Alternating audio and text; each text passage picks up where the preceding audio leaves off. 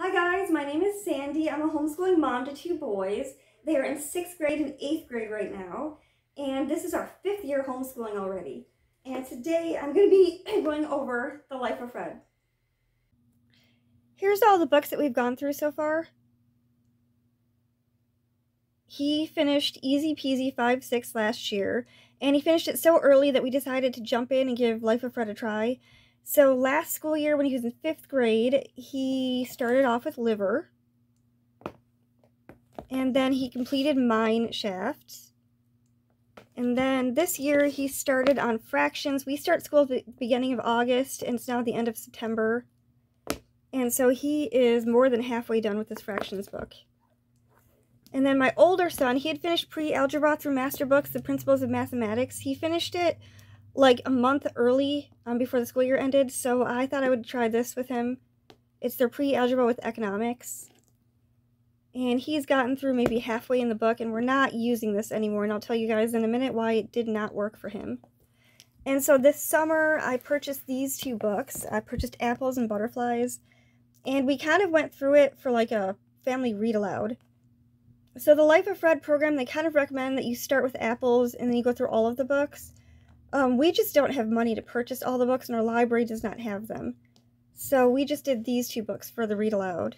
And so far, it's been okay with the higher level books with my 6th grader. So my son, in the end of 5th grade, he started on Liver. And he went through it really easily. He had no trouble just jumping in there and starting it. And same with Mineshaft, he had no problems with that at all. And let me show you guys a look at the Liver book.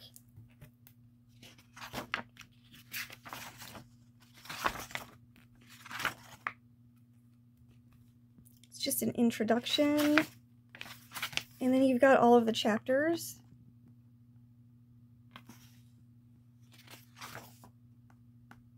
So I would say this took him about a month, and the Mineshaft took maybe a month, maybe 3 weeks to go through these books. And each chapter is a different lesson. You read to the child. There's funny little jokes and pictures.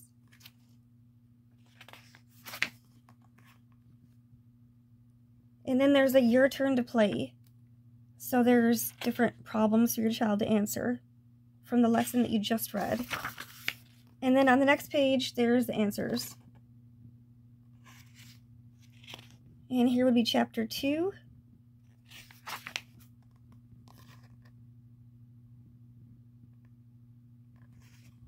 And my son really loves this program.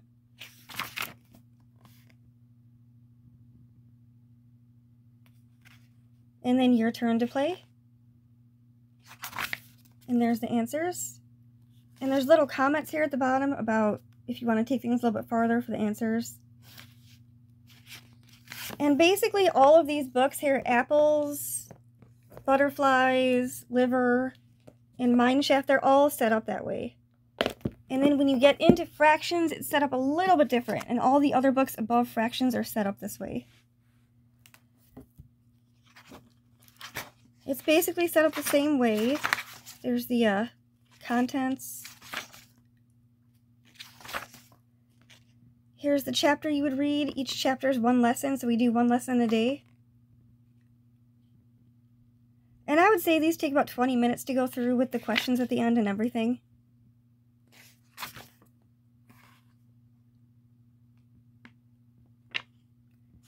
And then your turn to play with the answers over here. And then let me show you what's different here. You just jump into chapter 2. So here's chapter 5. You do your lesson like you normally do. I read to him. Some children can read themselves, but he prefers me to read it to him. And see, it's not a whole lot to read. It probably took me 5 minutes to read through this chapter. And then he's got to answer these questions. And there's the answers for them. And then you get to something called the bridge. This is after every few chapters or every few lessons. The child has to answer a bunch of questions. It's kind of like a quiz. And if they get 9 out of 10 right without any help, they can move on to the next chapter. And if they don't, they have to move on to another bridge. Which means the next day they would have to get 9 out of 10 right. And there's several bridges if your child just can't pass them. Like, they can keep on going.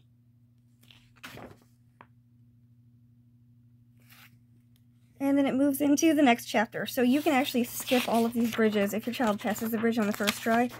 And we're like more than halfway done with this book. And so far my son has passed every single bridge on the first try. So that's really good news. Now, he's in 6th grade this year. And he's going through fractions, which in the Easy Peasy course, he's already learned a bunch about fractions and decimals. So I'm guessing the next book he's going to be able to fly through also. Now, as far as supplementing, I do add in some Easy Peasy math every day. He does Easy Peasy math for like 5 to 10 minutes. And it's mainly just like a little bit of review. Just to, you know, give him a warm-up before he does this lesson. And because these lessons are so short, like 20 minutes, he doesn't really mind doing the extra math from Easy Peasy. So for my younger son, who's in 6th grade right now, we do plan on continuing Fred. He said math is now his favorite subject he's ever done. And he wants to continue with this. And he understands the concepts, and it's working really, really good for his learning style. Now, talking about my older son, he gave this a try in the spring. And for him, it didn't really match his learning style. And he told me after going through about half the book that he felt like he didn't really learn as much, and he wants to go to a traditional math program.